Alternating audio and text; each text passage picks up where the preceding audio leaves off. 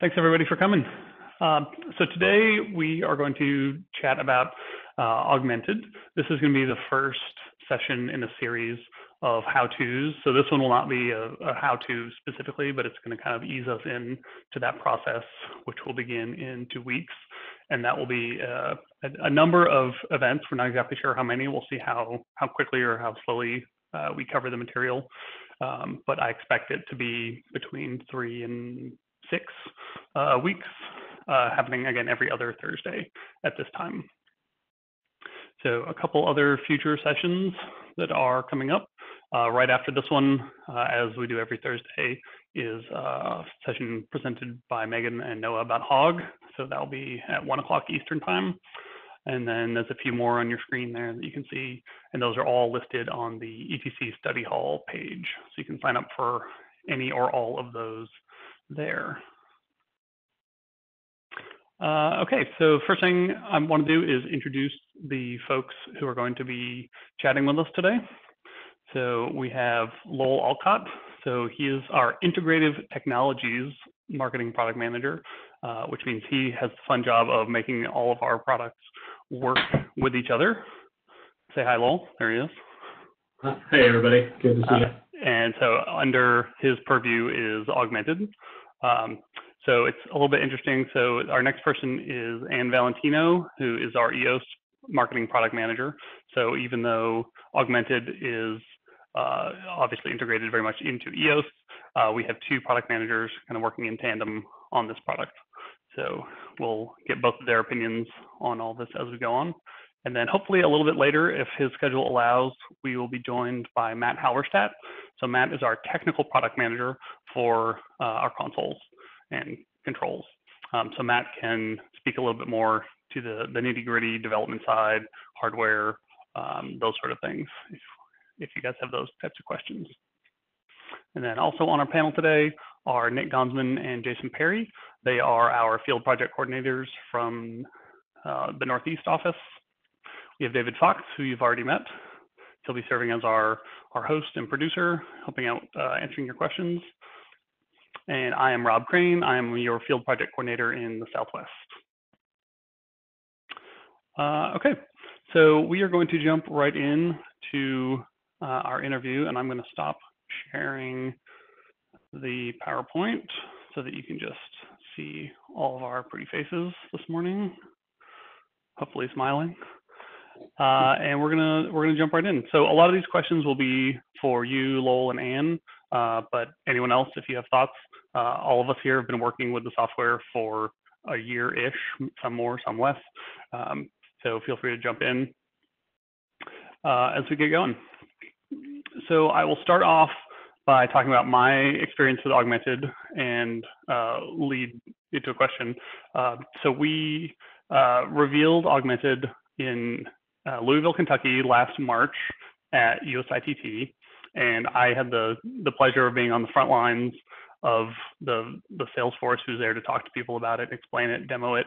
And one of the first things that we said to people that weekend was that it is not a visualizer. We kind of led with that. So first of all, kind of broad question for you guys: is it a visualizer? And if it's not, then what is Augmented? Jump in and start with that. So yeah, that's very much a conversation we've been having a lot. And really what it boils down for me is, while yes, it absolutely does have some visualizer elements, the biggest difference for me is in a visualizer, you spend as much time as possible trying to get that perfect photorealistic representation of what your space is going to be and what it's going to look like.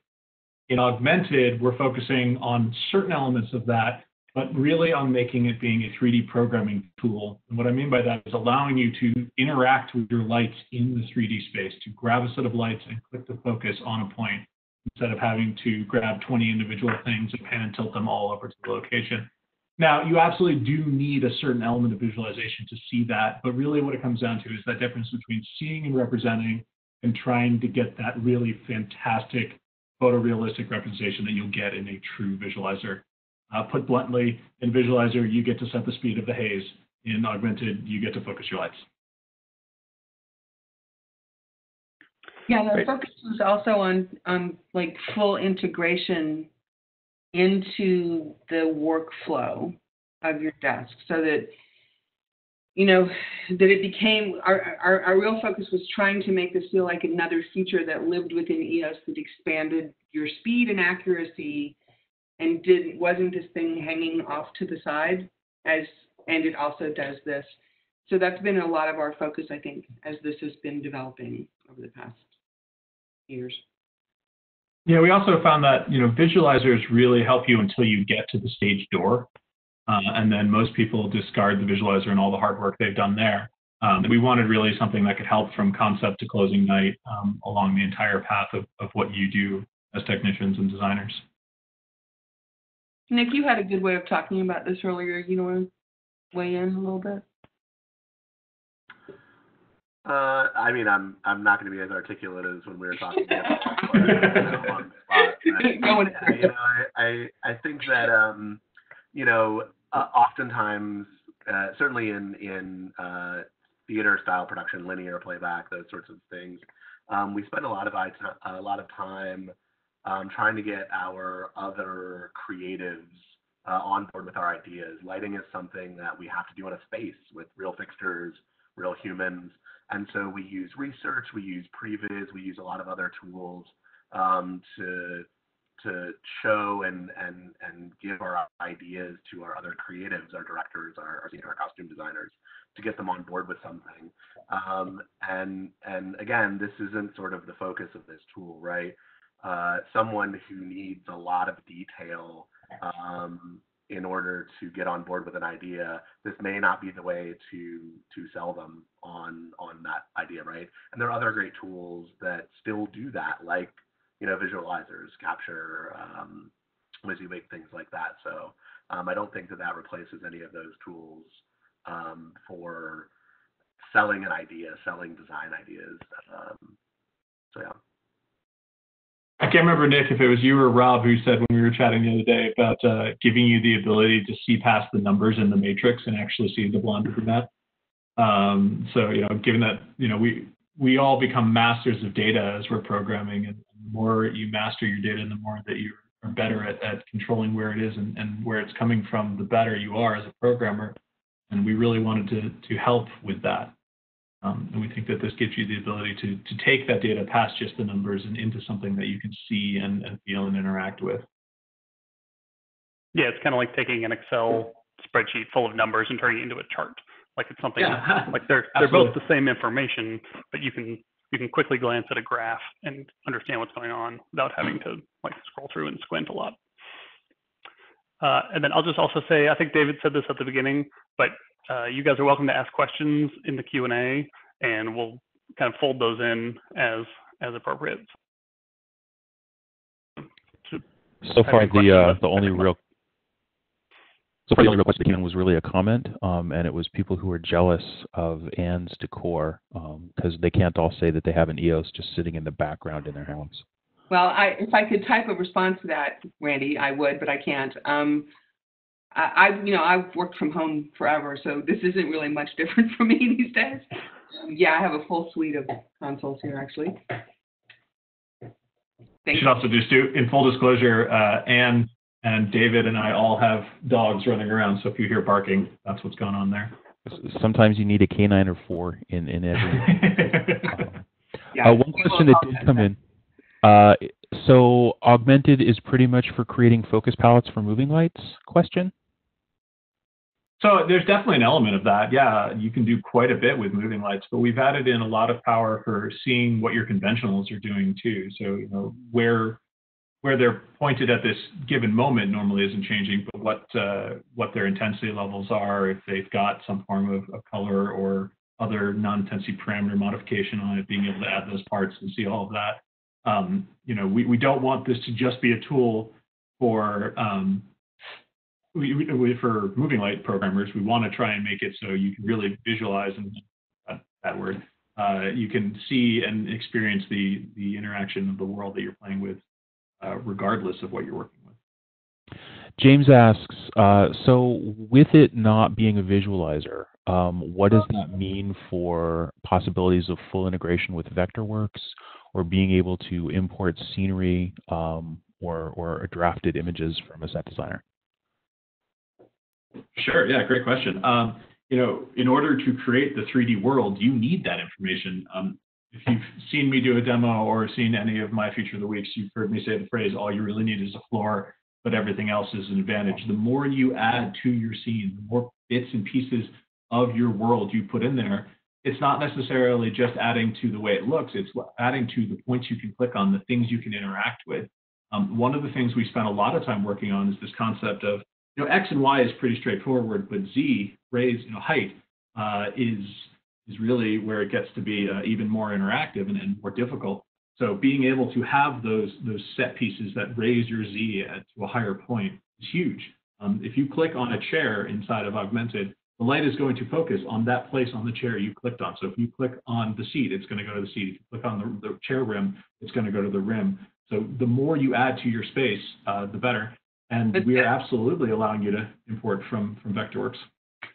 I know you guys had talked about doing some classes, maybe as part of this series or part of the other series about dealing with importation.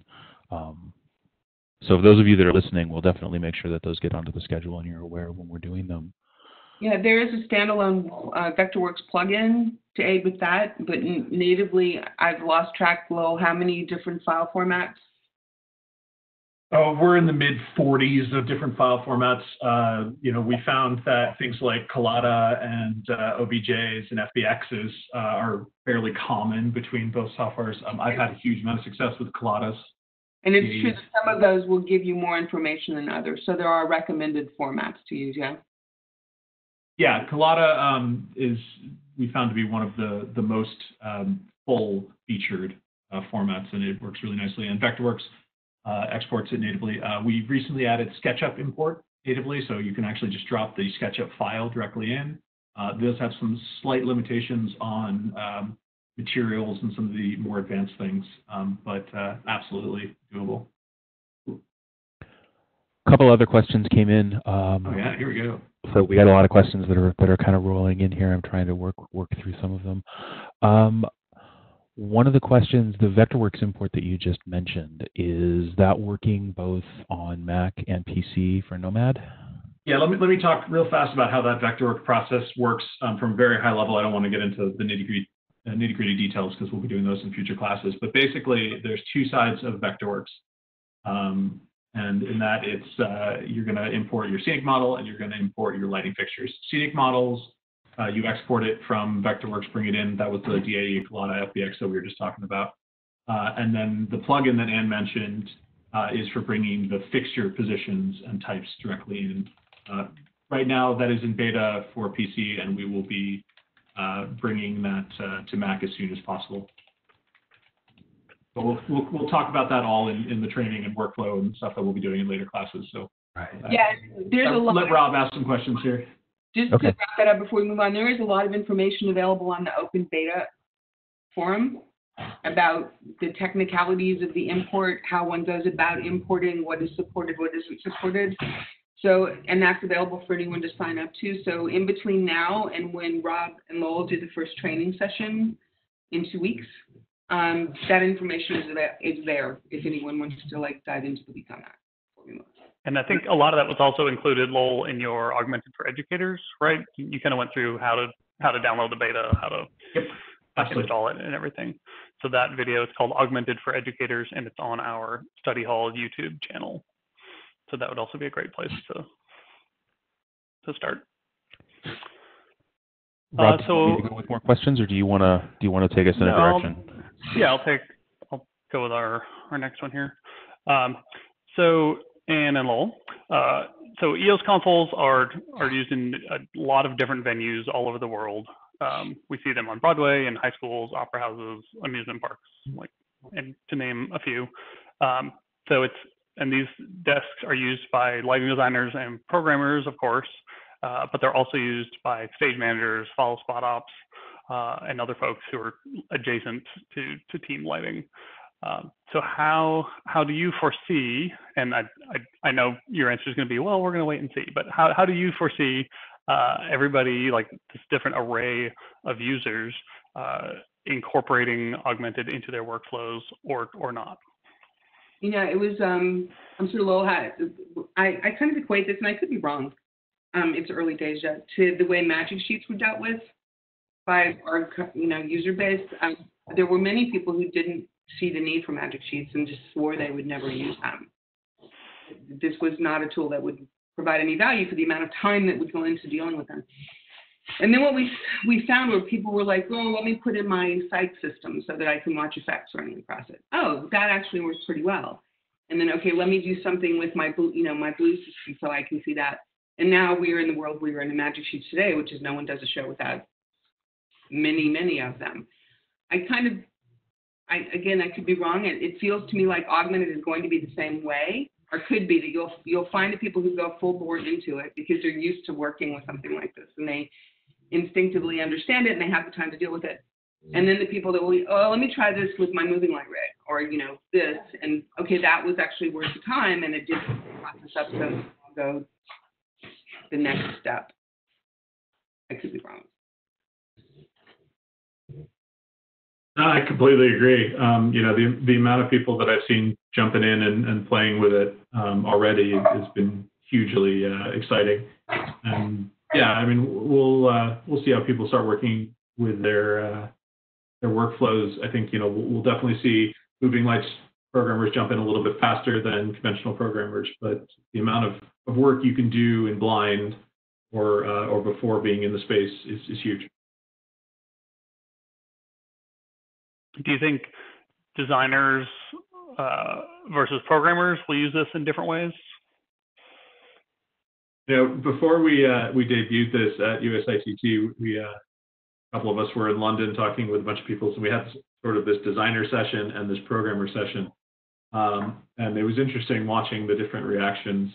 I think that the designers are a little bit more interested in seeing the visual representation, where the programmers are definitely more excited about interacting with it, using it as a tool. Again, very similar to how we see people using magic sheets. I think that this is definitely a programmer tool, and we'll see how that continues with integrating into the designer world like Magic Sheet has. But we're trying to make this as a tool that helps your workflow and enhances your speed to program.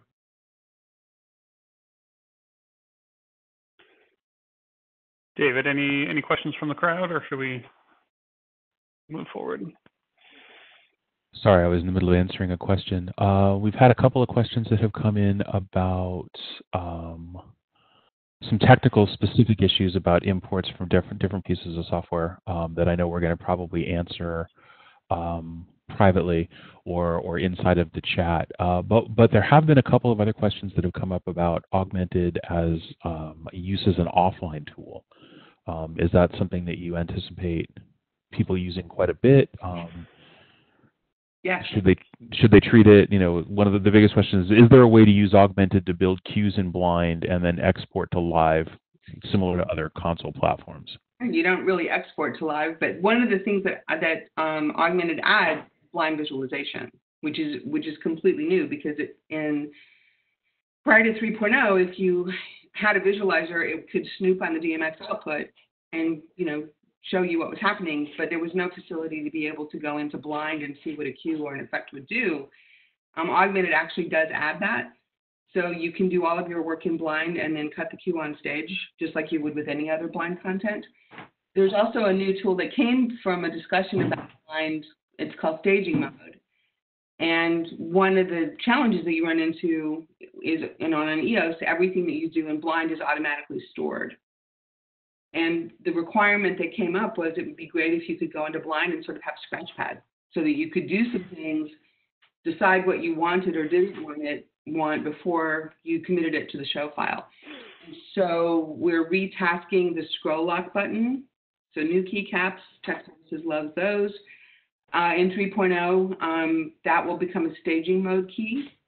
And when you go into that mode, then you're looking at things, and let's just use the blind example. You can make changes in blind, see what the visualizer, the 3D screen does, and then decide whether you want to commit it to your blind content or not.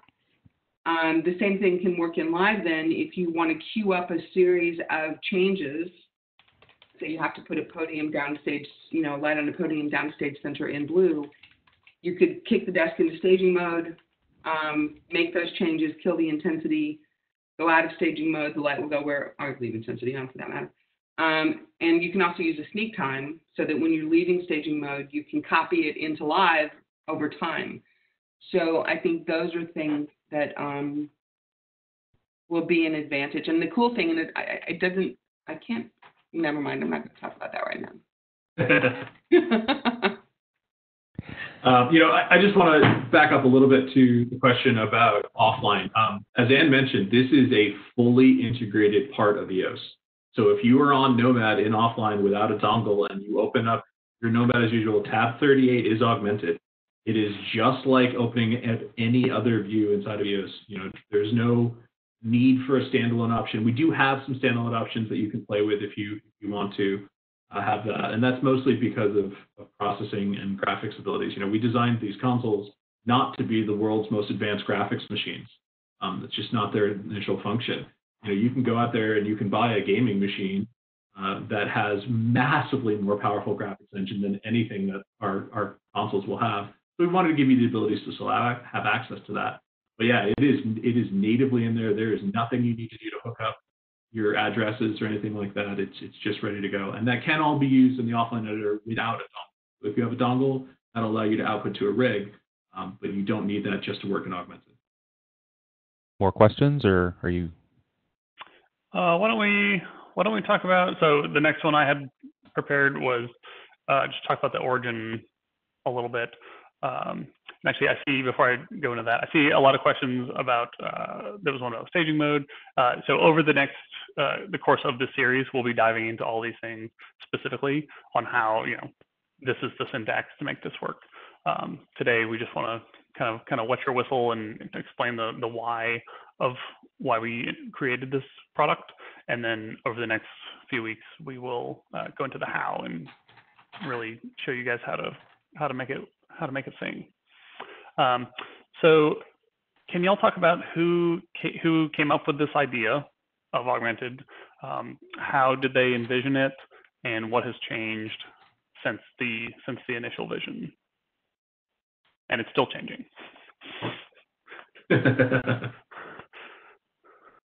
I don't know if I remember that far back. Well, Anne, you want to talk a little bit about the original EOS concepts? Yeah, this was a little known thing. Lowell can talk about it because coming on board, but EOS, Dennis Berry and I started specifying EOS beginning kind of 2002. And at the time, we were just writing up like a prospectus on what we wanted the desk to be. There was no syntax associated with it, like patch will work like this or whatever, but it was just, here's what we want the control console that we're going to design to be able to accomplish. And a key component in that was integral visualization. And we kept meeting and we kept doing this document. And what we found was we were spending all of our time talking about that. And at some point, we sort of both realized the first thing we needed to do was make a solid lighting control console. That a visualizer isn't a desk. It is a tool in a desk. And if we allowed ourselves to get sidetracked with this kind of concept, I mean, this was almost 20 years ago, right? We're going to bypass the core functionality that we need to make a really solid lighting control system. So we sort of scrapped all of it, and we just put it on the back burner and said, we'll get to it at a later date. And then we focused on, what became EOS 1.0 and then beyond. And then Fred, in his inimitable way of always nudging us, a few years ago was like, and now it's time to do this. It's time.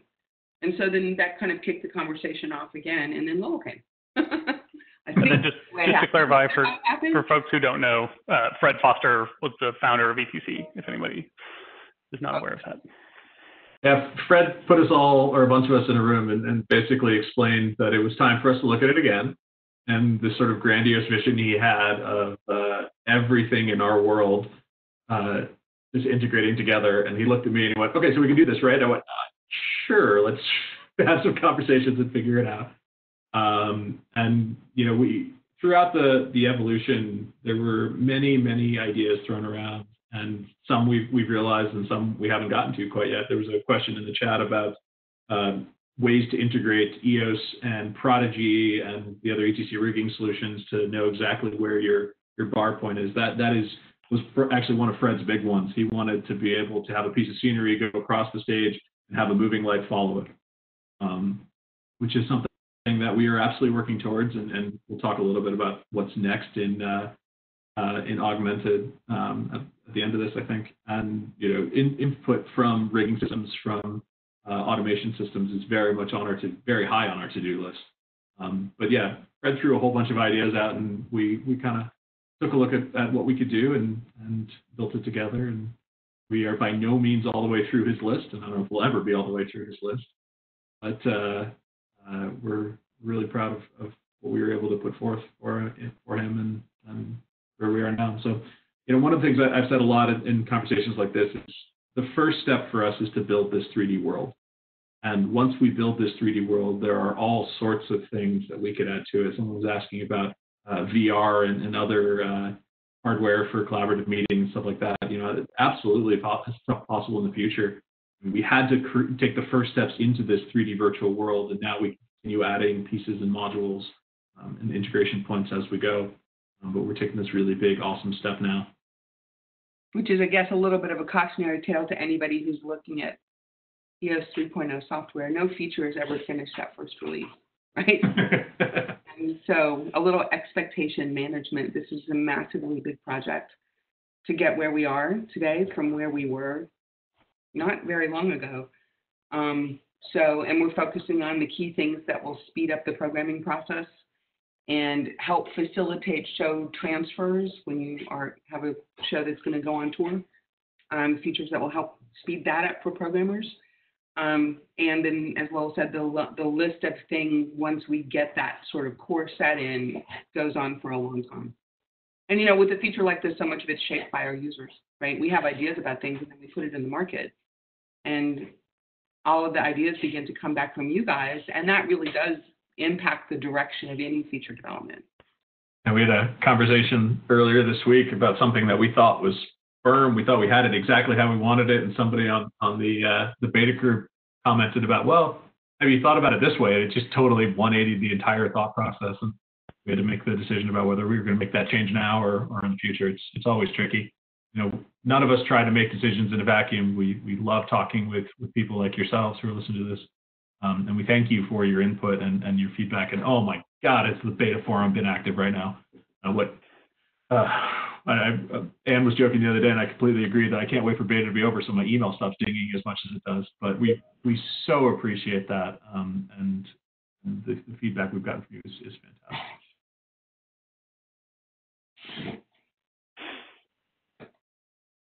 David, are there any questions come in we should look at right now? Yeah, I think there's an interesting one that kind of touches back on something, Anne, you were just talking about when you were working with Dennis.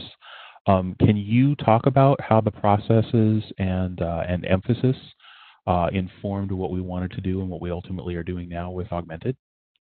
Do you mean emphasis as a noun or a verb? Emphasis as the console. Okay, gotcha. Well, I don't know if it's a noun or a verb, but it was a thing. I can only speak from rumor about that because I wasn't involved with ETC during the emphasis days. I was off doing other things and then kind of got involved with the company again when they decided that they wanted to do a new console.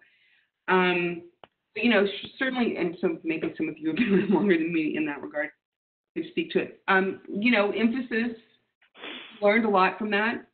And we also learned from that in order for us as console manufacturers to make this successful, that integration was the key component of that. And making this, it couldn't, your focus whenever you develop a new feature set is on making something that isn't germane to getting a show done, that speeds it up. Like pixel mapping, you don't have to have pixel mapping on a desk. It's very helpful. Magic Sheets, you don't have to have it.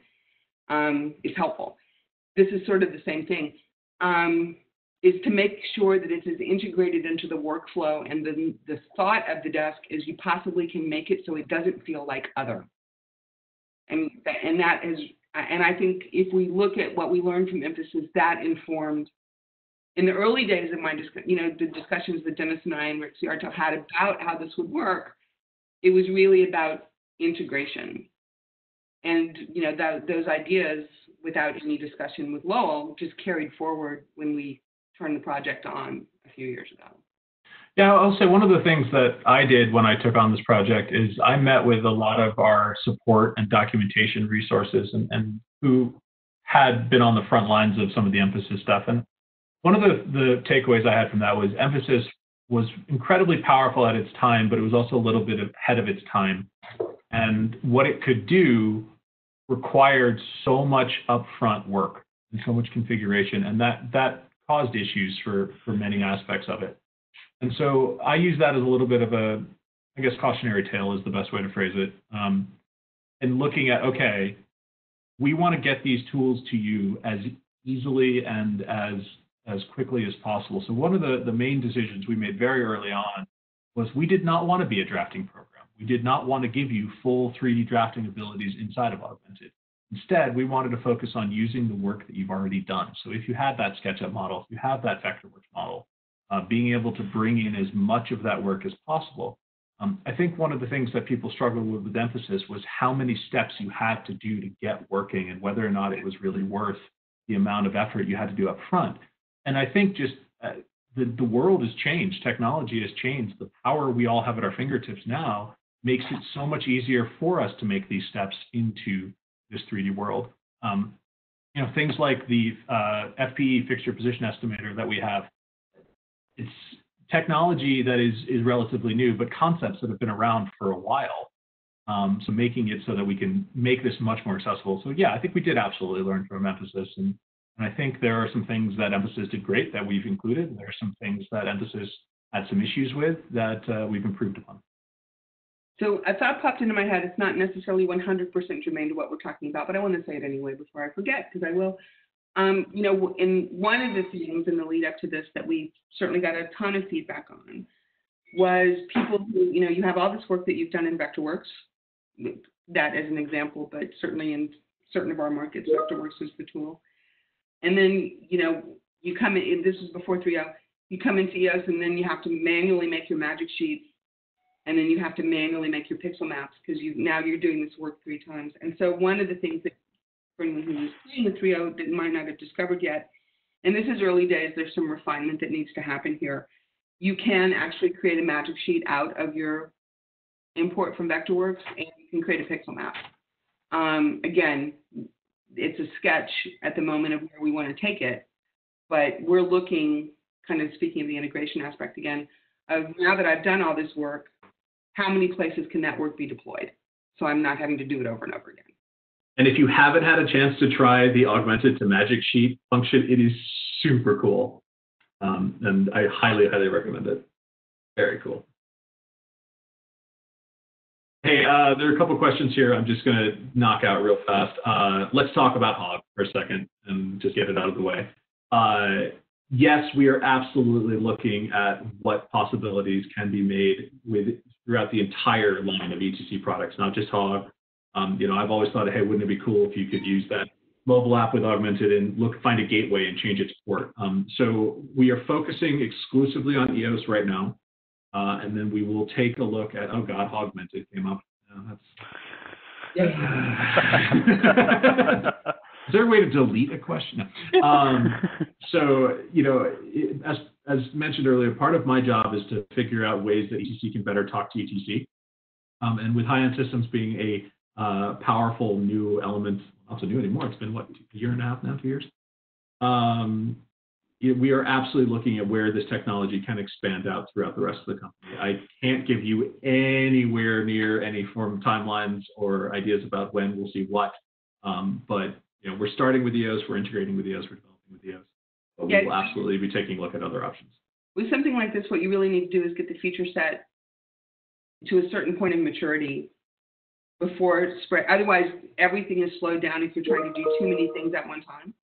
So the focus has really been on the integration with EOS. Let's focus on the market segment that's serviced by this product line, mature the feature set, make sure we understand everything we need to know about how it integrates into the software, and then look at where it could be deployed elsewhere. Absolutely.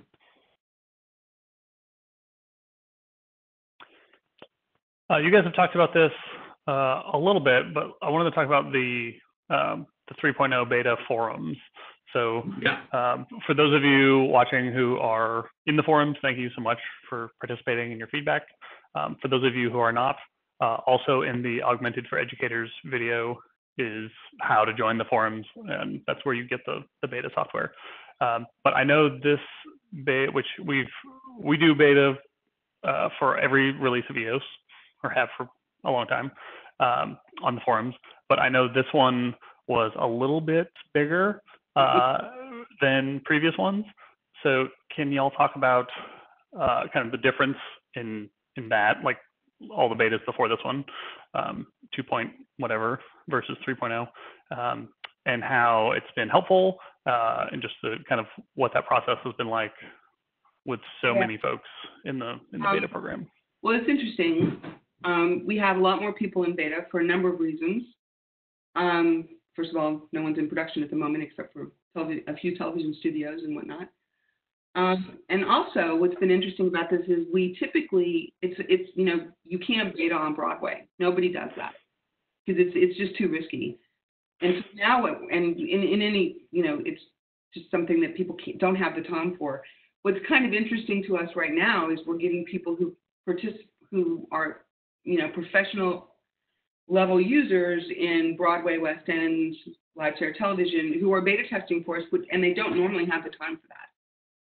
And so the feedback has brought, we always get a high professional user group, but it's a much more active group than it has been in the past. And we made the decision, and this was before even we had the COVID-19 shutdowns, we could see the activity that was happening on the beta forum, the open beta forum. And we actually hired, and this turned out to be, really looking back at it, one of the smartest decisions we ever made. We hired 3 of our programmers who now don't have programming jobs to be our beta moderators. And because we were just getting swamped with the level of feedback that we had, it was impossible for the team to keep up. And so when this whole thing happened, we had 3 people who were already trained and active in moderating the beta forums. They're acting as our gatekeeper of answering questions. They will look at things and know whether it's an SCR, whether we've written a defect report or a feature request on it or not. And that has been hugely helpful because we wouldn't be able to handle the amount of traffic. Without a doubt. Just remember, guys, there are probably 10 of us who are active on the forums, including those 3 beta moderators. There are about 4,000 of you, and we love that, and we're super excited about that. But if you don't get a response for a few minutes, just give us a little bit of time. One of the things that we also wanted to focus with the beta process on this was, while we try to get feedback from all different levels of users, we really wanted to focus on some of the education groups for Augmented, because we felt like that was going to be a strong target environment for this feature. So we reached out early to a number of educational users trying to get that. And that opened up a really interesting new world for us, trying to keep an eye on the perspectives from Broadway and West End down to regional theaters, down and across the board through all of our different users, trying to open it up a little bit faster than we normally do to get some more feedback from the different areas, which has worked out really, really well. Yeah, and the slowdown here, the fact that we're not, largely people aren't in production at the moment, means we also have a little bit more time than we normally would have to address things. A lot of times when you're coming up on the end of a project and you need to get it released for a variety of different reasons, whatever those might be, you start, well, we'll do that in the next release. This is giving us a little bit more time to address some of those issues that we might have we might have pushed off until 3.1 in the past. So it's definitely been different than any beta we've done before, without any question. Yeah, without a doubt. I don't think we've ever gotten anywhere near 4,000 participants. Yeah, how many would you say is an average for open number of beta users previous to now? We usually get a couple of hundred. We're in the thousands at the moment. You know, we run beta in 3. We have an alpha group that looks at early software concepts. We do proof of concept because, you know, a lot of times something that sounds good on paper doesn't play out in the real world. So we'll go through a paper cycle of this is how we want a feature to work, and then we'll start building it. We'll put it out to a small group of users to go, okay, is this what we're all thinking? Does this still make sense to us? And then we go into a closed beta cycle. We're pretty much always in closed beta, always. In fact, we're about to start closed beta for 3.1. And then toward the end, and that's another point that's been different on this. You know, usually open beta is like, this is the final seal of approval before we go to release. Just is anything bad happened in the code that we didn't catch through all of the other methods that we have? This is the most protracted open beta cycle we've ever had, just because of the timing of everything, and it's proving to be really valuable to the developers to get this level of feedback. Yeah, absolutely. And, you know, one of the things that we did a little differently, as Anne just mentioned, was we pushed ourselves to open beta sooner than we normally would. And that was very calculated, and it was for a couple of reasons. One, this is a major shift for us, right? This is not necessarily building off of something and adding in a new feature like we've done in the past. This is a whole new module we are completely integrating. So we wanted to just bluntly make sure we weren't messing it up. We wanted to get feedback on that as soon as possible. But one of the other reasons we did this so early is there are so very, very many fixture types out there. And we don't have access to all of them, and you do. And so getting that feedback of, hey, the gobo in this one is upside down, or hey, this one pans when it should have tilt, or anything like that has been invaluable. And by no means will we have every fixture in the world nailed perfectly by the time we release. And we acknowledge that, and we will, of course, continue to work and support that.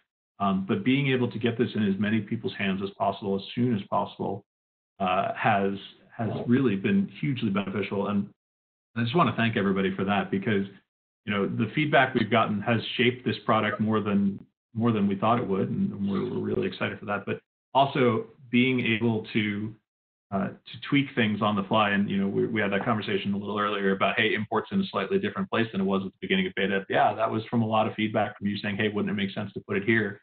And I'm happy to change my mind and follow the advice there. So it's been great. So how, Lowell and Anne, you've both kind of touched on this a little bit. So we've gotten, you know, through this beta process, through trade shows and conversations and meeting with users. How do you prioritize these requests? Lowell, you said recently we did a 180 on something last week. So how do y'all juggle the requests between, oh, that's a really good idea, but it's going to slow down, it's going to delay it by a month, versus, well, it works okay now? I mean, how do you guys make those decisions, and like what kind of ones have been challenging that could jump to mind? I think that the hardest decision is this going to happen now, or does this have to wait? And inevitably, every decision you make, you're going to make some people very happy, and you're going to make some people very unhappy. You know, there are many different thoughts about how to do this. You know, and I'm sure Anne and I use slightly different methods. I try very hard not to make a decision in a vacuum, as I mentioned earlier. So I will start with my gut reaction to what we should do. And we have this wonderful gentleman, Matt Halberstadt, who I think will be joining us, who is our technical product manager. Matt is the true liaison to the R&D process. So, you know, we'll take a look at something. So, you know, let's say, okay, feature request A comes in. And we'll take a look at it and say, all right, first of all, is it in line with what we are planning to do for this particular release? So, you know, something like adding Prodigy support in is probably a little bit outside of our scope for this particular release. So that would be our first thing. All right, if it's not in alignment, we're going to push that. Still consider it, just not for right now. Taking a look at pure time. Okay, is this a 30-second fix? Is this a 3-month fix with huge amounts of test implementation? You know, looking through and weighing all these balances is a very hard decision. And, you know, I try to avoid the 80-20 conversations, right? Is this 80% of the users? Is this 20% of the users? You know, for me, it's a little bit more what is best for the product. But, you know, at the end of the day, they're definitely going to be, all right, is one person going to be running to this every third Thursday under a blue moon, or is it going to be something that a user will hit more often than not? And then the last one for me is, does it just affect the product? Is this a crash? Okay, yeah, we really should fix that. Is this, you have to hit 2 buttons instead of 1? Maybe we should talk about it.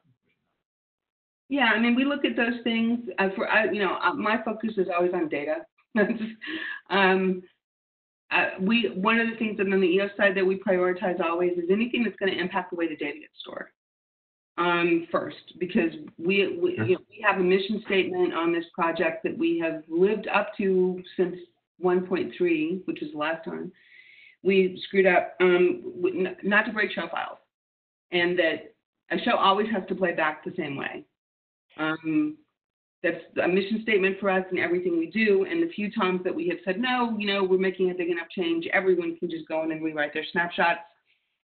When we re-architect snapshots and we all agree as a group, yes, we're going to break snapshots in whatever release that was. And then 2 weeks before, no, we can't possibly do this.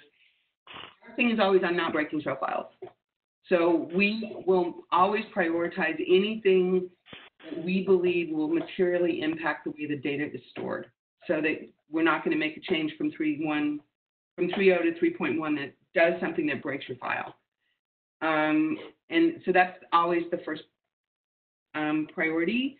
And also then workflow.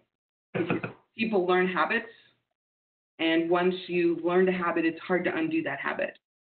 So we will put those 2 things at the top of the queue, and we always try to make, the graphics look good and things, but for the most part, cosmetics, as much as we do focus on those things, if those have to slide, those have to slide, because we're going to focus on workflow and the show file first. I think is kind of the way we always approach it, in addition to the things that we'll say. Has there been any feedback back on Augmented specifically from users that have taken it in a hugely different direction over the development period? It's a good question. And hugely is obviously very subjective, but. One of the things that we went real deep on was where Augmented should actually live. And, the concept of having it in the tab versus a full screen on a monitor.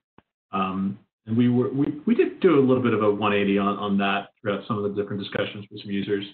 And I'm super happy with where we ended up. I think that putting it in the tab was absolutely the right decision. Well, let's be honest, we fought like cats and dogs over that.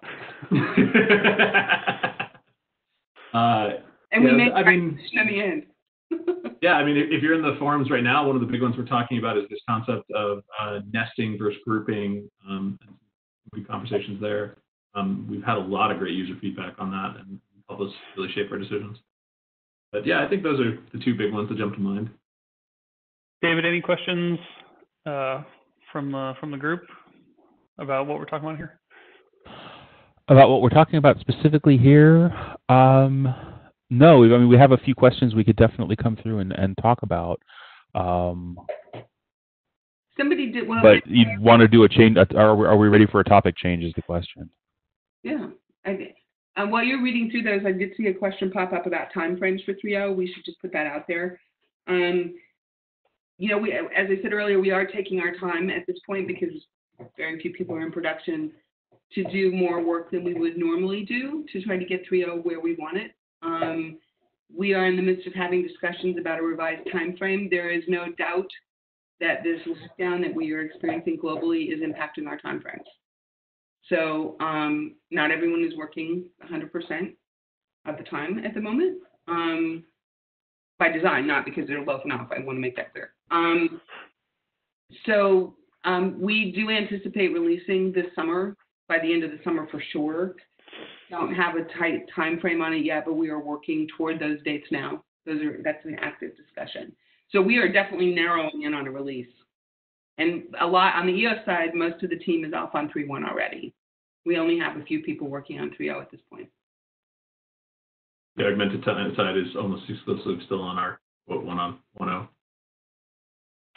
Cool. We have some hardware questions, but before I look at those, there's a couple of software thoughts, and maybe these are in the forum as bigger discussions. But have there been thoughts or discussions within augmented software of being able to incorporate with the AV aspects that we're seeing in modern productions?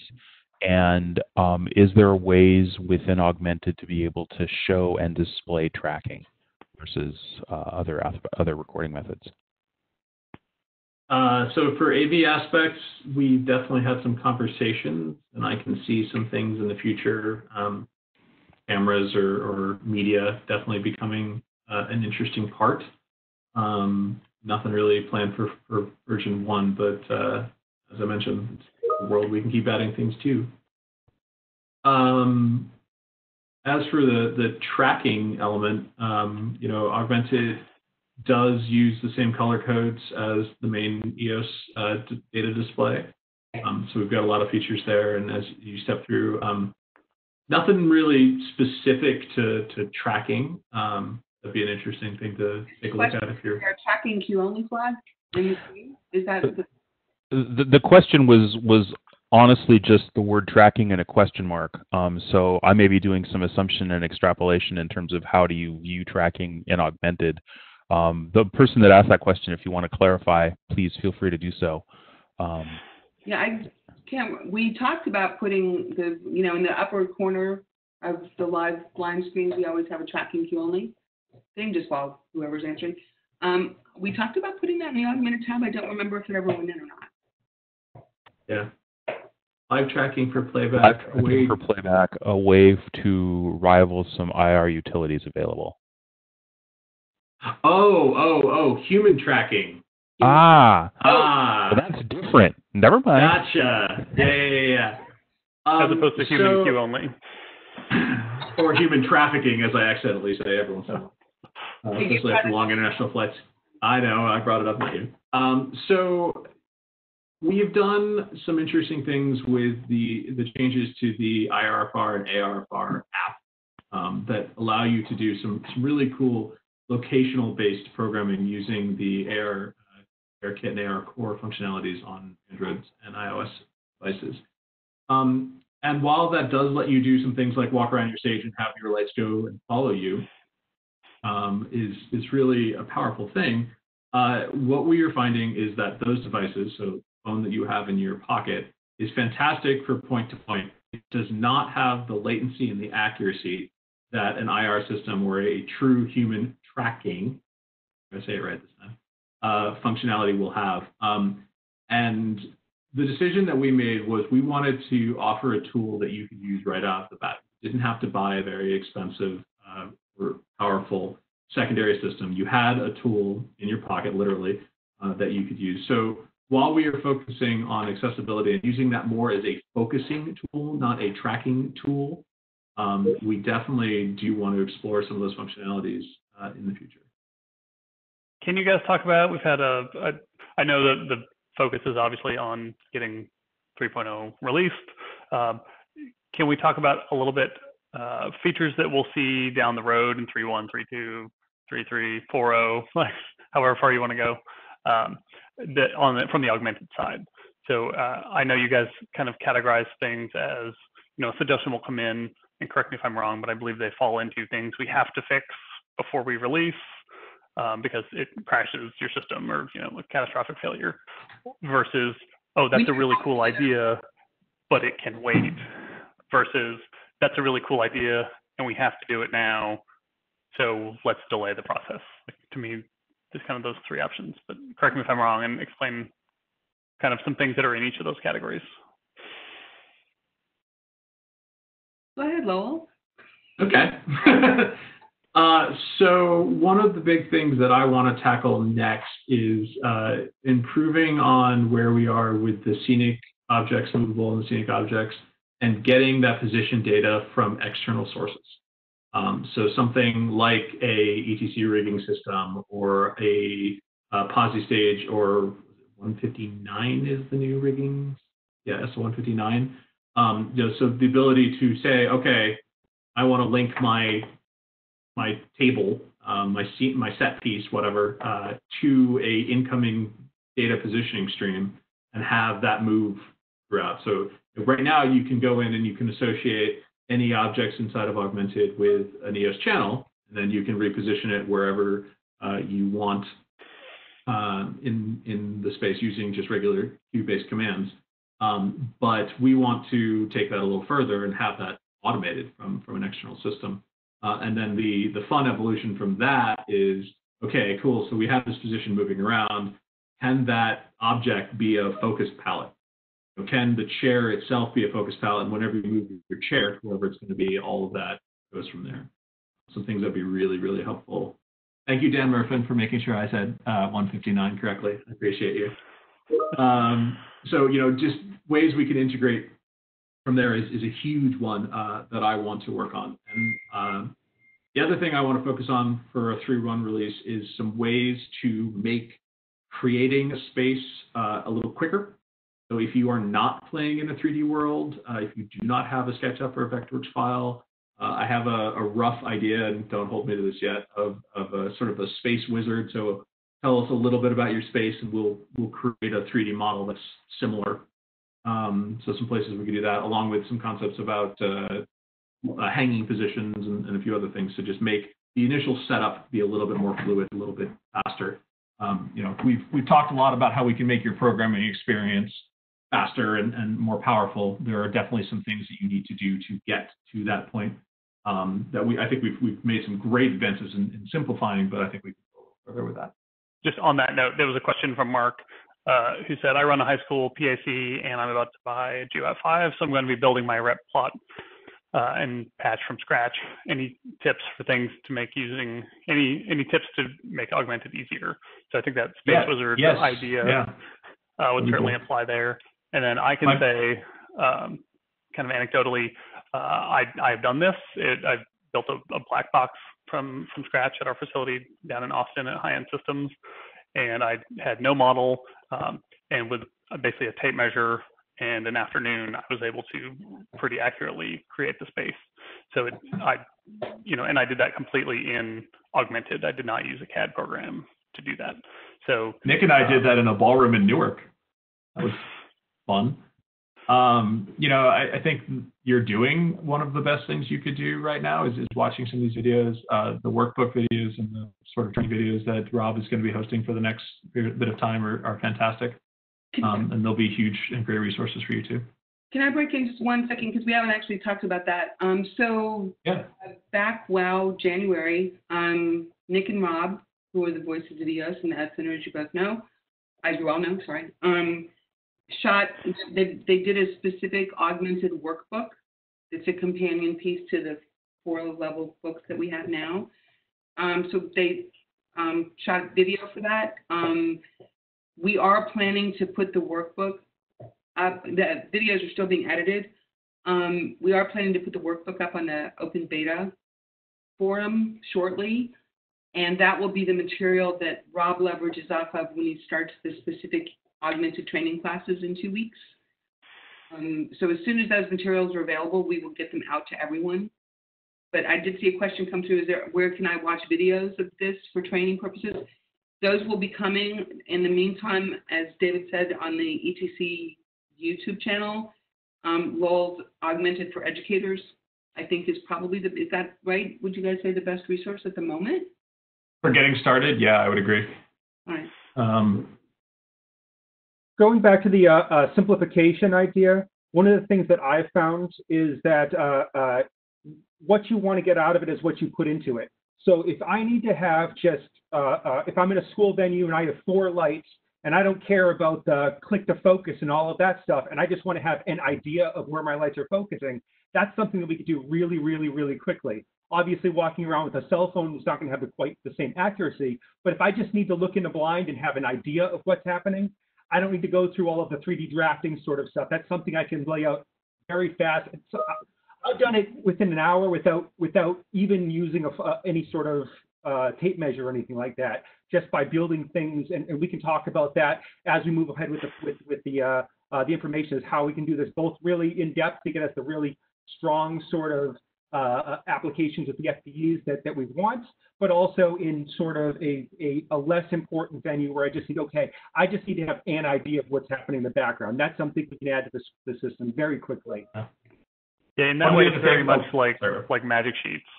Like you can spend as little or as much time creating magic sheet as you want to. You can make one down and dirty and it serves your purpose. It's just blocks on a screen that show color and that's all you need. Or you can create an entire programming surface that you're going to, run a festival with. So it's sort of purpose driven, like you're saying, Jason. If you just need a little, it doesn't take that much effort. If you need pinpoint accuracy, it's going to take a little bit longer to create. One of the other things Rob and I have been kicking around is an idea of doing a streaming build and augmented session. So kind of Mixer Twitch-esque. Literally, it's just one of us with the augmented screen up, just showing you how we go from start to scratch. What I think we decided on, and Rob, correct me if you're thinking something else, is we'll do the workbooks and then we'll do one of those. So kind of as a summation about what we trained in the workbooks. So it'll either be spliced in between some of those workbook videos or at the end. And we'll just do whether we do it on WebEx or Twitch or Mixer or whatever, we'll figure all that out.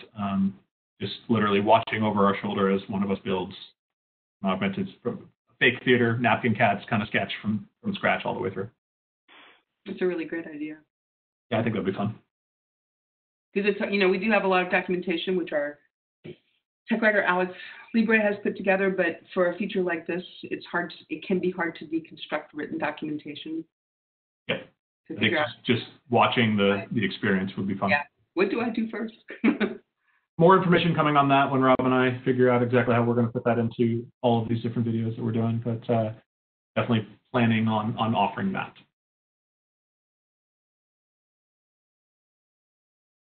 How are we doing on questions over here? Are there plans to integrate a Bluetooth measuring device like a Leica distro do to help update real-world fixture positions? That'd be fun. Maybe. There's a couple of hardware questions here, which I think Matt Halberstadt may be joining us shortly. So I might hang on to those for Matt. Although Lowell and I can likely add. Well, all of us can probably add. Yeah, what do we got? With such a powerful upgrade but limited hardware, can we expect other hardware upgrades soon in products? ATC is always working on new and exciting projects. You asked. I was going to totally dodge that question, but you asked. You know what? You got to go there. I think it is while we wait for them. One of the things to note, and there is documentation on this, that in order to run this suite natively on a desk, you have to have a desk that has at least one display port on it. And if you have early generation TIs and GEOs that have just DVI, you're going to have to run a laptop in tethered mode, which basically is something we've been talking about doing for a long time anyway. So that's great because it's our first step toward a sort of static display on the side. And that's not because we're being punitive. That's because the graphics cards that were in those early desks would not support the graphics that we need to be able to run augmented. Early as well. Unfortunately, it is just what it is. Technology moves on. Those desks, I think Geo is now 10 years old. Things move quickly in the technology sector. We are always keeping our eye out and on how to keep the products that we are shipping current. I can't tell you that we have any plans at the moment for changing out currently shipping products so that you could run it and have better performance. We also deliberately hamper the resolution when you're running internally. Because, again, processing power on those desks, it just won't support a huge rig. Yeah, so on if you're running augmented in a tab on a console, you'll be limited to low and medium quality. If you are running it on a tethered Mac or PC, you'll get access to high and ultra qualities. Which is pretty good, though, on the desks, But I will say on my little Dell Latitude convertible laptop 2-in-1 thing that I use for my day-to-day, I very rarely leave medium, and it gives me most of what I need. If I am doing a trade show or doing a big presentation or really getting high into graphics, then I will bust out the Alienware, which does really fantastically. So it really comes down to what you have. You will always get the same functionalities between the quality levels. It's just going to be, okay, are my Govos more static, or are they draping over the table correctly? Hey, Rob, do you actually have EOS running that you could share and just show that quality page real fast? Oh, sure. Question also just came in with tethered PCs. Does this now negate the need for a client dongle? I.e., can designers now run tethered without having to run mirror? We had a couple of questions coming about tethered mode. Can you take some time to talk about that, or is this not the right class for that? Now is a good time. Yeah, so basically the way tethered is going to work is if you are running on a device that has a dongle or is a Nomad puck or hardware, you can put that into a tethered mode, and that will always give you a tab-based augmented, kind of like what we're seeing right here. We'll talk about the show file and some other fun things with this in a second. If you are using a standalone Mac or PC and you want to network that into your system, you have two options. If you are bringing that in as a client, so it has a dongle plugged into that machine, you would get all of your normal tab systems and you can have augmented in a tab on one of those. If you are not using a client, you have there's a new option. So kind of like where you have your primary, backup, and client, there's a new one which is augmented tether. That will open up just the augmented window. You do not require a client dongle for that. But one thing we need to make really clear here is you get one augmented window.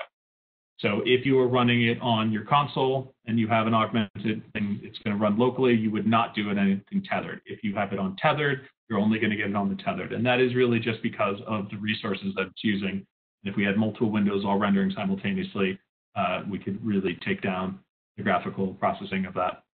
As Mr. Halberstadt can speak to quite well. Hi, Matt. Welcome to the Chaos. Welcome to the Chaos, Matt. A quick additional question on tethered mode. If you are in tethered mode, are the mouse and keyboard on the console able to control the tethered mode machine? Not right now, but it is something we are looking to add in the future. That being said, snapshots, if you are sharing, user will. My hearing augmented Nomad. So, it's in the software Nomad right now. There is no real standalone concept. It's just which mode you're in those two. Hey, so just jumping back to quality for a second. Rob, can you just click on the options and on the quality there? So inside, you're going to get these three different areas you can modify. So your easiest and quickest are your quality levels, so low, medium, high, and ultra. If you want to get really specific, you can actually go in and limit an FPS rate, frames per second, just giving you some options there. Underneath that, you're going to have how precise is it? So if you take a look at switching between these different ones, so if you go to optimize, you'll notice that's our real bare bones. So that's not going to have a huge amount of impact on the graphics. It's going to show gobos in both the cutoff place and the base place. So it's giving you that, not that really nice sort of realistic wrapping inside there. If you go to approximated there, Rob, you can see that's going to give you just the top piece and not cast those shadows and those other lines down. And then realistic is going to be the powerful one. So I will say that 9 times out of 10, I run in this mode that you're seeing right now. So medium for my quality and realistic for my lighting. So that gives me the ability to play in a little bit of best of both worlds. If you have that nicer graphics-based PC or Mac, putting it up to higher ultra really does make it look great. But it's just what do you have available to you, and how are you integrating things together? And I will say in 2 weeks when we start the work through, I'll probably play with these to see, especially since I'm sharing a screen with all of you, like if there's lag, and so we may go on a lower quality just to help everybody keep up through the WebEx. We had a couple of questions come in that are all kind of asking the same thing in a slightly different way. I want to try and rephrase these questions into kind of a single question, which I think is going to be the answer. What is ETC's best practice suggestions for using augmented during a technical rehearsal, where you may need to have multiple monitors or multiple setups set up throughout your theater, where you would want to have different people having the ability to view or access what's going on in the console and in augmented? especially if we can only have one augmented window open on or one augmented device running at a time? Good question. That's a combination of like 3 different questions that came in all around the same kind of topic. So I think it comes down to, there are a couple of questions I will ask back first before I make a recommendation. One, are you willing to sacrifice tab space on your screen? So if you're on something like an Ion XE and you only have, you're only using 2 screens, do you want to give up half a screen, a whole screen to augmented? And if the answer is yes, and you're not too concerned about running the lower qualities, absolutely just run it on board on the tab.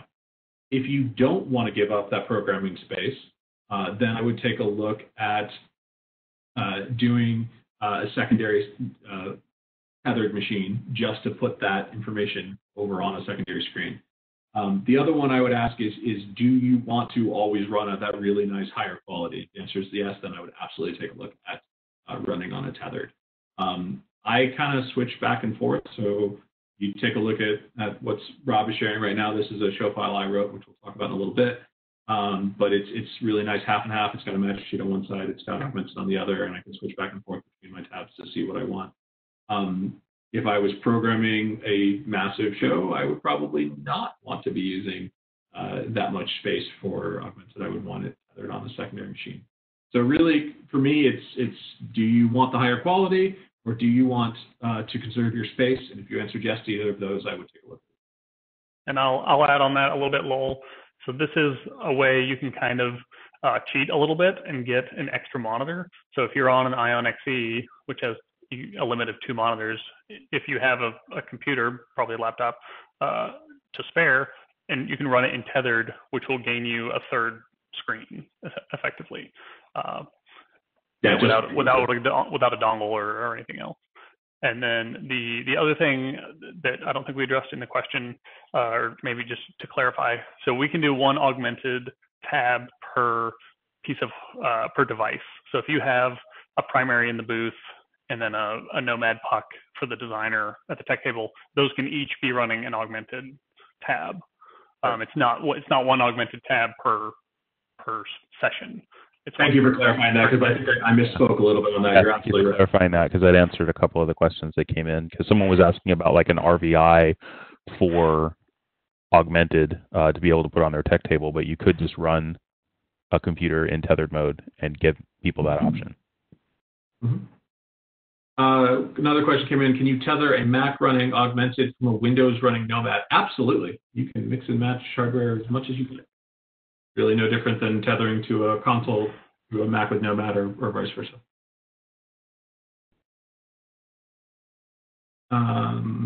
We should give a shout out to Mizrak, Duffy, and the rest of the team. Yeah, some of our developers.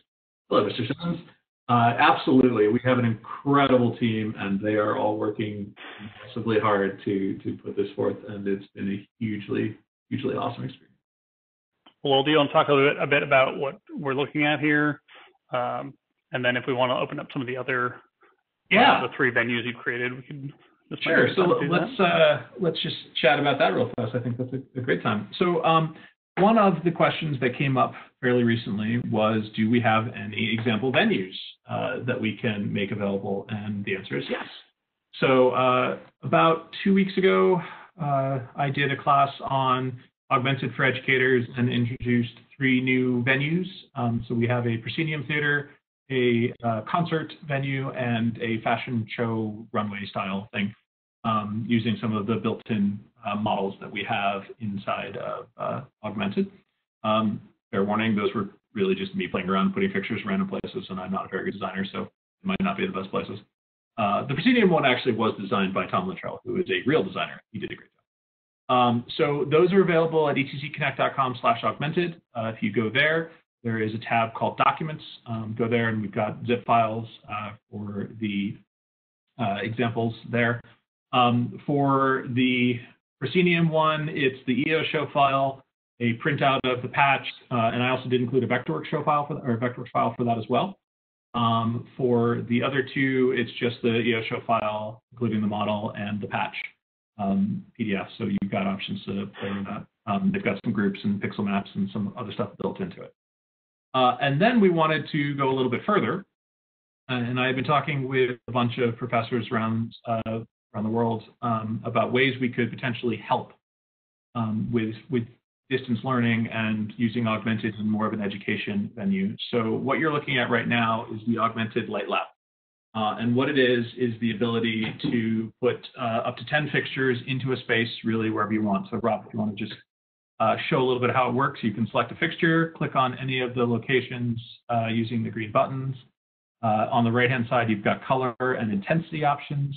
So it gives you the ability to come in and just sort of place fixtures wherever you want, turn them on, and they will focus. I need to get you a slightly more recent version, fixes one of those focus issues. So you can kind of come in and take a look at how angles and colors and breakups work inside of a space. So making this really a fairly simple, straightforward tool for talking about direction of light, color, how to craft a look inside of a scene. And so this will be available on the website either this afternoon or tomorrow morning. I will probably just put a link in the forums. We have a full site.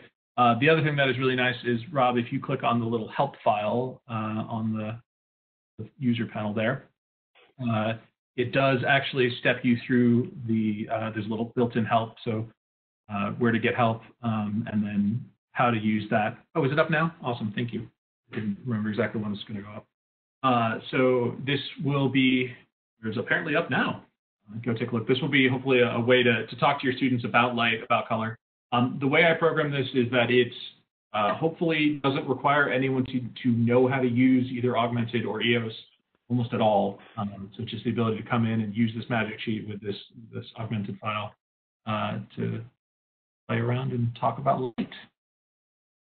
Hopefully that'll be useful to everybody. And I've already gotten some feedback on ways we could add some more features, so we'll probably see some more versions. What type of magic sheet objects are the green boxes? A very, very scary list of macros. Look at the macro. There are a lot of macros running this behind the scenes. I mean, feel free to look in there if you want to poke around, but that's some crazy things. Yeah, here, let me see if that is. We'll peek behind the curtain here. Stay out of that. That's scary. All right, that is indeed up now. So if you go to etcconnect.com/augmented, there'll be a tab which is the Augmented Light Lab. It's got instructions on how to enroll in the beta, where you can download the show file, some screenshots of it, system requirements, and the file itself. A link has been posted inside the Q&A. Cool. And yes, as soon as I get out of this, I will go make a post about it in the forums, and I think we're also doing a social media blast about it tomorrow. Trying to get the word out. So do we want to look at the other? Yeah, go ahead and show the other ones. That's a great idea. We'll look at the proscenium first.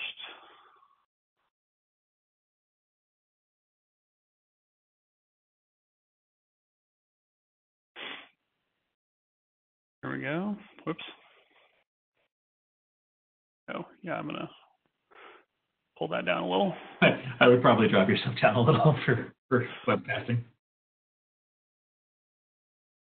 Yeah, so there's a proscenium venue here. I believe, Lowell, none of the conventional fixtures are focused. Is that true? No, we wanted to very specifically part of the let you do that. Yeah. So everything is positioned, gelled, but not focused or have their beam angles set or the beam edges set, so you can mess around with that and use it as a tool to focus on whatever objects you add into the space. It's just a rep plot designed by Tom Luttrell. Got a couple of movers in it and a couple of LEDs, but it's a mostly conventional rig. So that is our first venue. And our next one is what we call concert.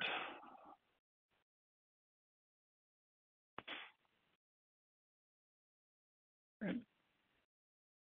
Change your ambient light setting there. Yeah. The cast. So this is more of a band setup here. We've got a lot of moving lights in this one.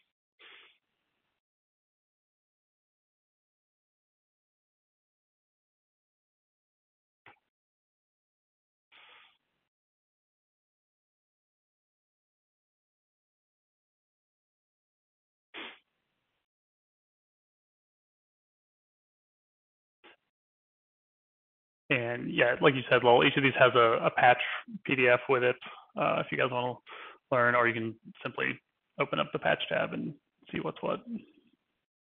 Oop, that zooms apparently. Yeah. And then our final one, which is what I'll be using starting next week for our walkthrough, is called Fashion Show. And this one has a few, so we have conventionals, we have LED pars, we've got some moving fixtures, and then we also have a pixel map of linear fixtures across the runway here. So I thought this would give us the most options to look at as we go through the software. So in 2 weeks, tune in and we'll be going through this venue, and then at some point we'll also start from scratch just to learn all the different tools and features of the software. David, any other questions? I've got this up so I can't see anything.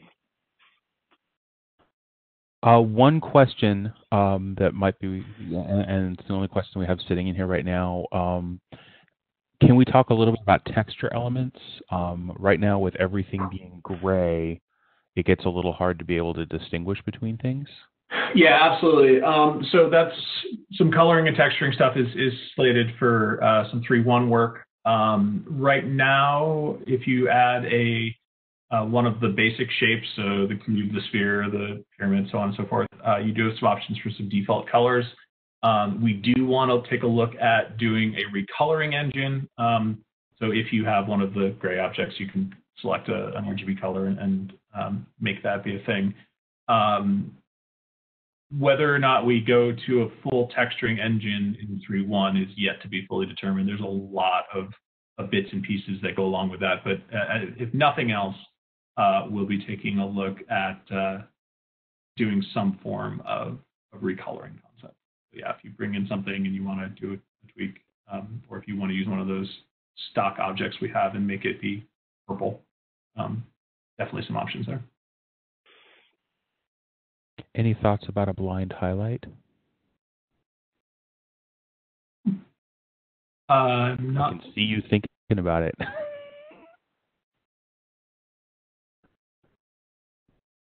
Matt, what do you think about that?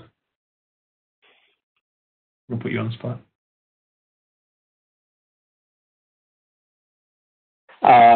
So a blind highlight mode are within. John asks, any plans to incorporate some kind of blind highlight mode for augmented? So you want to just, yeah. Oh, yes. We're doing that through staging mode. Yep. So the idea I'm sorry, of course. The idea behind staging mode in both live and blind is that it will respect both highlight and rem dim. Next question. That helps. Can you talk a bit about color accuracy in blind? How accurate will the colors be? How accurate is the colors rendering in augmented? So first off, there's no difference between live and blind. So as you see it, really, if you see it live, you're going to see it the same way in blind. As we've looked at color over the last couple of years, we've done quite a bit to try and make sure that the accuracy that's represented inside of EOS reflects what is actually going on in the same world. We're going to use the same rules here. So if you use a generic profile, you're probably not going to see a huge amount of accuracy. If you use one of the more calibrated or specific profiles, you'll see the same amount of accuracy that we have throughout the rest of EOS. As I mentioned early on, there are a ridiculous amount of fixtures out there, and we can't touch every single one of them. So if you do see something that's a little weird, let us know, and we'll take a look at it. But we're trying to be as accurate with position and color information as possible. Yeah, and I'll add to that.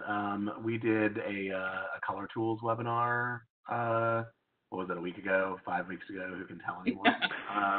But I was the presenter of that one, and we went into a lot of detail about how the EOS color engine thinks about color and how it represents color through things like the gel picker, the color picker space. Augmented is a part of that. So I would encourage you to walk through that session to just sort of understand that there are always going to be discrepancies in the colors that are displayed on the monitor versus what you're going to see in real life. Some of that has to do with our color engine. Some of that has to do with physics. So study up there. And obviously, if you have any further questions, feel free to email and we can clarify for you. This may be something you guys are going to cover throughout the rest of the series. When dropping fixtures onto a plot, is it easy to know direction, which way the whips are facing? I use whip direction and rigging to know how to rig them. Yes, we actually just added a little green dot that is going to sit with the fixtures inside of edit mode to show you where the rear of the fixture is, or the connectors of the fixture is. Oh, lots of green dots. Just like that. Thank you very much, Rob. That was well timed. Sure. Perfect. See if I can come in and kind of spin around a fixture to make the point here. Also, again, keep in mind, every fixture is weird. If you see oddities, please let us know. We have if you go to the forums, and we didn't actually talk about this maybe as much as we should, on the forums, we have a number of different pages, which kind of guide you where you should be posting. So there is a general help and questions page, and then there is a feature request section, and then there is a whole fixture and FPE section. So if you are seeing oddities with fixtures or using FPE, please post it there as opposed to just in the general forums. It's just a little bit based off of watching what parts of the forum. The people who are concentrating mostly on fixtures are staying away from the rest of the forums and just focusing on there. If you do post in the wrong place, don't worry about it. One of the beta moderators will probably move it or direct you where to place it. But if you can just help us out with that, it's just a organization thing that we're trying to be a little bit better about. Are you planning a session on magic sheets and Augmented, using magic sheet as a starting point for Augmented, or using Augmented to create your magic sheet? We'll touch on that in the upcoming work-through series. I don't know that we have one planned for a whole session on that. So we'll at least show the mechanics of it.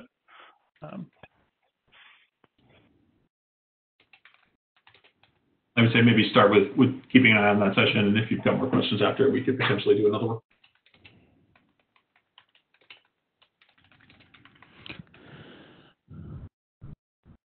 Can you talk a little bit more about the green dot? We've got a couple of questions that have come in. Our library is updated to include the green dot. If not, can they do anything to add them? Are the green dots where the cable comes out, or is the green dot the front of the fixture? Matt, you want to jump on that? You've been a little bit more in that world than I have recently. Oh, we just lost Matt. Yeah, Matt's having some connectivity issues. I know a number of people are having, it seems like everybody's using WebEx right now. Yeah. We've been having a lot of drop-ins and drop-outs today. Let me just take a... I'll hop in really quickly about fixture profiles. Don't forget that the fixture profile, as soon as you patch something, we copy that fixture profile out of our library and into your show file. So if there is an update, if you're working in a show file, if there is an update to a fixture profile, you'll need to go into patch, and there's an area called fixtures, which gets you into your profile editor, and you'll want to update that fixture. You'll get a little asterisk next to it where Rob's showing you that says that fixture profile doesn't match what's in the current library. For now, when you're in beta and just playing around, no big deal. Do this with errant disregard, and you'll get the latest profile. If you're in production, you got to be really careful about updating these fixture profiles because it can affect how you interact with your fixture. So just be extra cautious. In beta, it's easy to turn this stuff over very quickly to make sure that new things are showing up. But be extra cautious when you're doing this in production. Thank you. I think that covers the questions that we have. I'm not sure how much more time you guys want to spend in the session today. So those are indeed the rear of the fixture. One last little thing there. We are taking a look at some options to actually show X, Y, Z information as well for direction to help with rotation, things like that. So you might see some changes to that in future builds. And I just noticed in a recent build, we also added the asterisks out here in the main patch screen, so it's more apparent as soon as you're in patch that there's an update available for this fixture. Yeah. Fair warning to everybody who's playing around right now. In either the next build or the build after it, you're going to see quite a bit of iconography change for information like orientation of fixtures, especially with the nesting conversations. And this was stuff that we had put some placeholders in. We got some great feedback, and now we're just finalizing it as part of the beta process. So functionality isn't really changing. It's just going to be iconography to help you understand exactly what your fixture is doing, how it's nested, how it's facing. So probably going to see a little bit of. Is that all for our questions, David? Sorry, yes. Okay, great. Well, I'd like to thank everybody for coming. Matt, I'm sorry you were having connection issues. Thank you for being here. Thanks to everyone else on our panel. And I'll just end by reminding everyone so what's coming in the upcoming weeks. So, and this will be every 2 weeks, beginning 2 weeks from today, which I believe is May 21st, at this time slot, 11 a.m. Eastern Standard Time or Eastern Daylight Time. So we'll be going through. I'll be using our workbook as a rough outline. I'm not going to expect folks tuning in to be able to follow along like you might with our videos. I don't think it'll be possible to do that with 100 or 200 of you in a live format anyway. But of course, our team will be here to answer questions as we're going through it. They may be useful in once it's recorded and posted to go through and kind of use it as a tutorial. We'll see if you guys find that useful. Let us know. Love to hear that feedback. But I don't expect you to follow along. So feel free to just sign in. You will be able to download the fashion show file. You can download it now if you want to play with it before we dive into it 2 weeks from now. So that is what we have coming. I expect. Well, it's going to be a little organic as far as how far we get each week. I don't want to rush to get to a certain point in the book. We're just going to kind of go through, make sure we hit all the questions, and we'll get as far as we get. And 2 weeks after that, we'll pick up at that point. So the descriptions I'll try to, I'm going to do my best to guess how far we'll get and put those in the descriptions, but know that they might alter a little bit. So I look forward to seeing everybody in 2 weeks when we really all get to dive in and look at the details. Anything else from the panel? Question here, can anyone be in beta? Absolutely. Again, the really detailed how-to of how to get in there, sign up, and download the software is in our Augmented for Educators video, which is on our YouTube ETC Study Hall channel. There's also instructions in the Light Lab links that I posted in the Q&A earlier. I'm sorry, Anna, I interrupted you. No, that's good to know. I didn't know that. And there's also instructions on the regular EOS forum. So there's a sticky post. You do have to sign up. There's no vetting or approval or anything like that. You guys have to worry.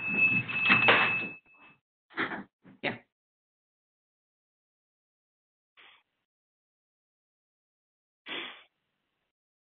All right. Well, I'd like to thank all of our panelists for being able to join us today.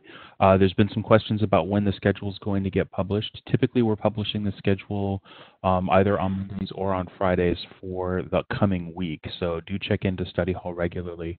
But we will make sure that the schedule is out, and you can plan on this being a regular time every other week to come and join us and learn some more about Augmented. Thank you all for being. Wait, before we go, we should promote Nick's pixel mapping session next Thursday. Wait, what day? So Nick is doing what? Next Thursday. Nick, All right. tell us Did we lose Nick? Oh, he's right there. He's laughing. There he is. Sorry, I was muted. Yeah, it's next Thursday. We're just going to be going through pixel mapping. Again, there are videos that are available for that, but it's a feature that we get a lot of questions on. There were a couple of little revisions in 3.0, so I'll be using 3.0 to discuss that. And it's really a forum to get some of your questions answered on applications and functionality. Less than how-to, but we'll start with a quick little how-to for maybe the first 30, 35 minutes. And then we'll kind of just dive into more open discussion about ways to make pixel mapping per. So we'll see you next week for that one. Excellent. Thank you all very much. I'm going to go ahead and stop our recording now. And if there's any after hours questions, we can do it. Oh, my dog is joining the meeting. It's a perfect time to turn the recording off.